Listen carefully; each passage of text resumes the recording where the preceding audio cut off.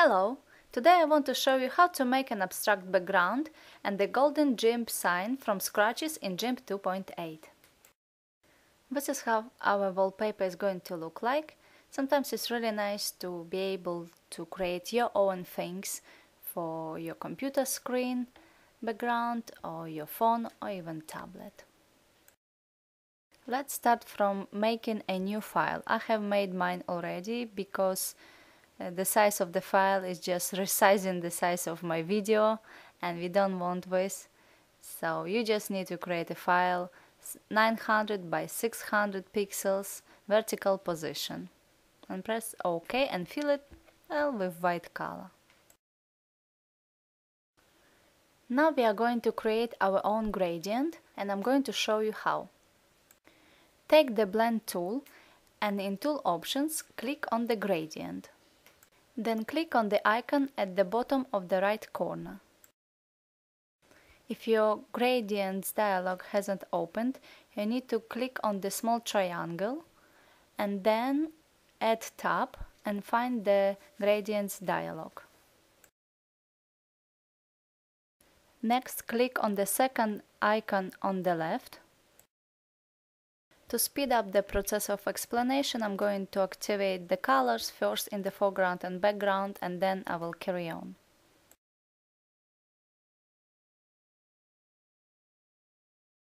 Now we are going to add those colors to our left and right segments.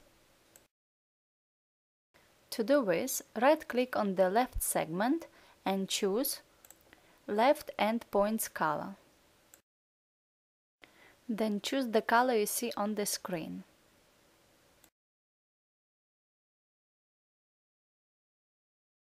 Next we are going to repeat the process, so right-click on the right corner on the triangle and choose Right Endpoints Color. Sorry that you cannot see this on my screen. Then choose the color which is showing now.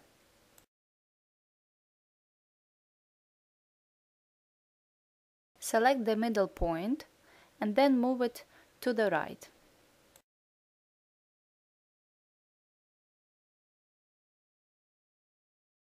Okay, our gradient is ready, now we can work with it. Click on the tool options, you see our gradient is already there. Set shape to be linear, repeat to triangular wave, then pull the gradient like this, at an angle.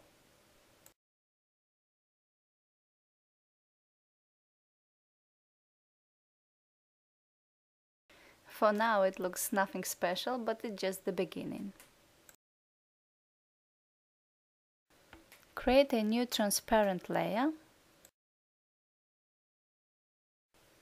Then go to Filters, Render, Clouds, Solid Noise.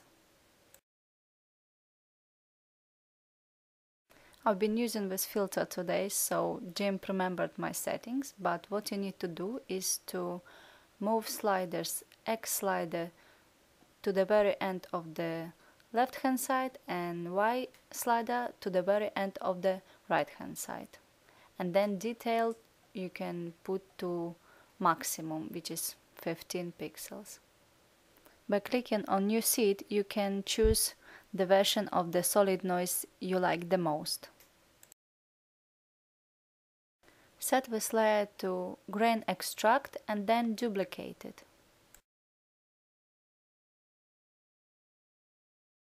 Next we are going to merge all the layers into one. So I'm going to Image, Merge Visible Layers. Create a new transparent layer just above your background layer.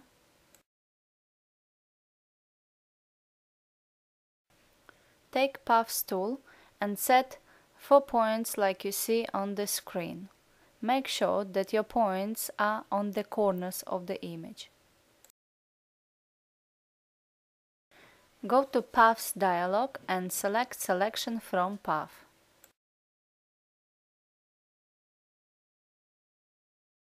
Set white color as your foreground color, then take Blend tool.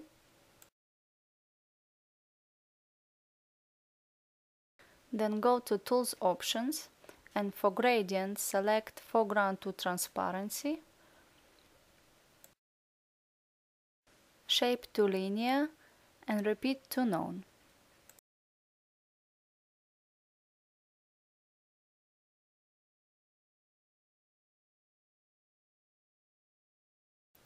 Pull your gradient, as you see on the screen, from the top to the bottom.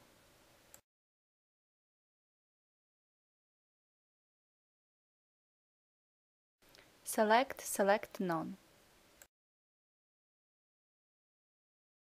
Duplicate the layer with white gradient.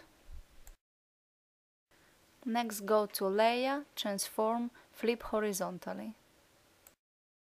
And again, Layer, Transform, Flip vertically this time.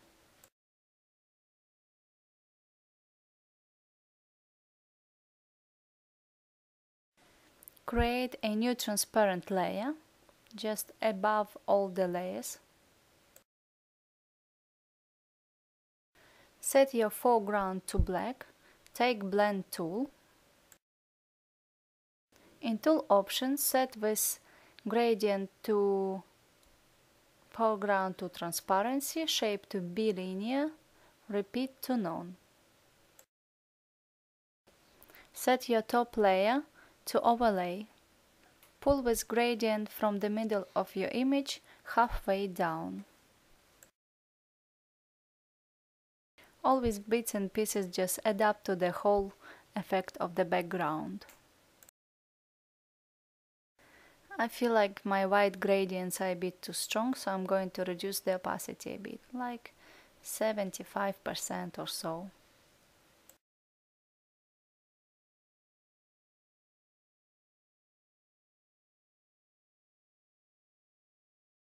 Next I'm going to Image, Merge Visible Layers, Merge.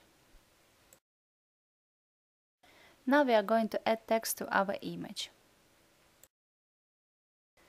Take Text tool, create this window on the background layer, and then I'm going to use font which is called Induction, size 100, and I'm going to print GIMP in small letters.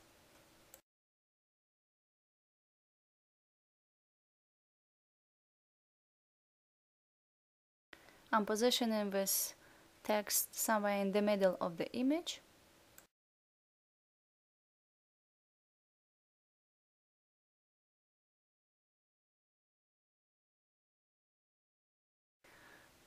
I'm clicking on the rectangular select tool to deactivate the text tool. And now we are going to work with this text to make it more interesting than just black color. Right click on the text layer, Alpha to Selection.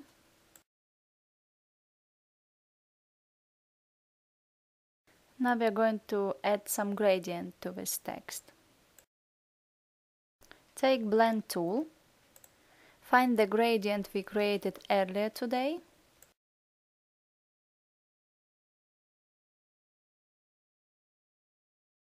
Shape should be set to Be Linear.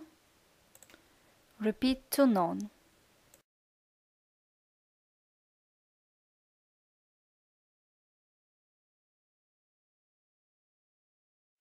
Pull this gradient from the middle of your selection to the bottom of the selection. Keeping the selection, create a new transparent layer just above all layers. Go to Select, Grow, and choose 2 pixels.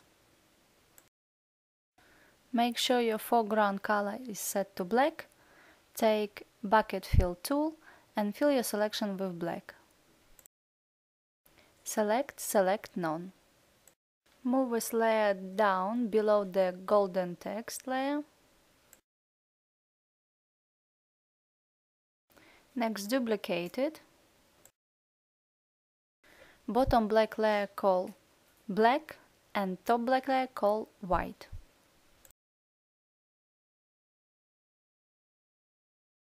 Switch off visibility of the white layer for now by clicking on the eye icon. Select the layer called black.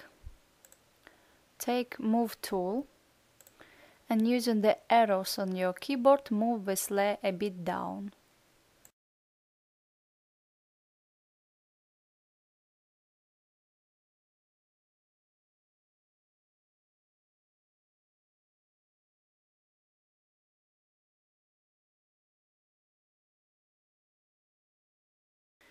Switch back on the white layer, select it, then go to Colors, Invert, and now this layer is actually white. Take Move tool and move this layer up a few pixels. I actually made a mistake because I moved it down first, but it should be up a few pixels. Then move this white layer below black layer. I feel like I moved it up a bit too much with white layer, so I'm going to move it down just a few pixels so you can just see the outline of white.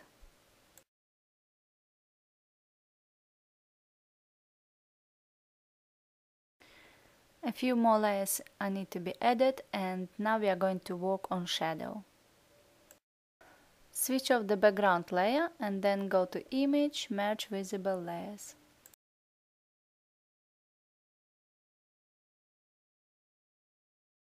Switch the background layer on again and then select the white layer, which is the text layer, then right click, Alpha to Selection.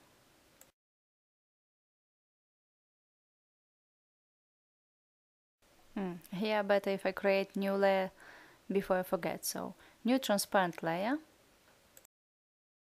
With rectangular select tool, I'm going to Tools option and I'm choosing Subtract from Selection. Then I'm going to create a rectangular from the middle of the selection to the bottom, and this will remove the selection from that part. Foreground should be set to white. We are taking Blend tool now, going to Tools option, setting Gradient to Foreground to Transparency and Shape to Linear. And then we need to pull this gradient from the bottom part of the selection upwards.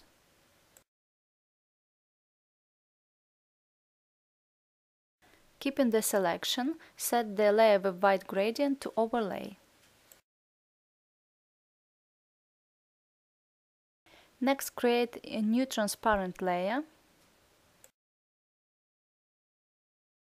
Set your foreground to black. Take Blend tool and pull from the top of the selection a bit downwards.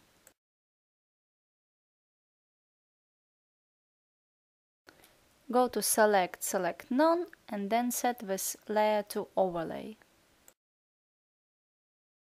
Here I feel we need to duplicate the layer with white gradient, so please duplicate it. Switch off background layer, then go to Image, Merge Visible Layers. Switch the background layer back again. Select the layer with text, right-click, Alpha to Selection. Create a new transparent layer, take Bucket tool and fill this selection with black.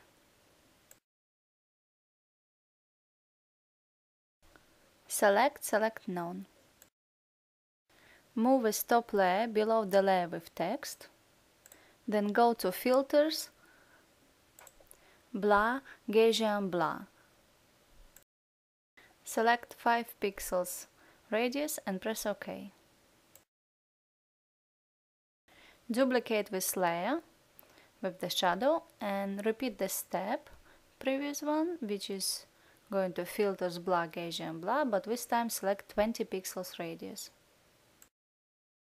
Okay, we've got our shadows, but I think that I'm going to duplicate the top layer again with the 20 pixels blur and reduce the opacity to about like 30%.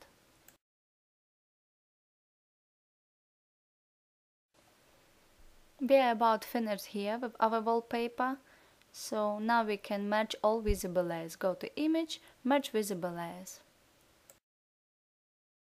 Last thing I want to do is some glare. You don't have to do this, but it's just my idea. So create a new transparent layer, Go to Filters, Light and Shadow, Gradient, Flare. Here I chose G-Flare 101. For the settings, well, I played with them before, so they're ready for me for this image. And you can just copy all my settings, or you can play with your own settings and then see if it works for you. One thing I want to say is that I chose this color for this glare is yellow, and as you see is in the hue rotation you can select this. So this 80.3 is this color. Here is my glare, and I'm going to use Move tool to position it where I want. I prefer to have it at the top corner of the letter P.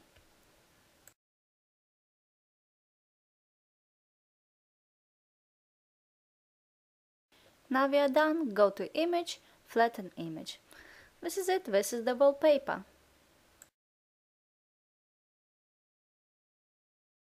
As the very last thing, I'm going to zoom it in for you to make sure that you see the result well. And that's it.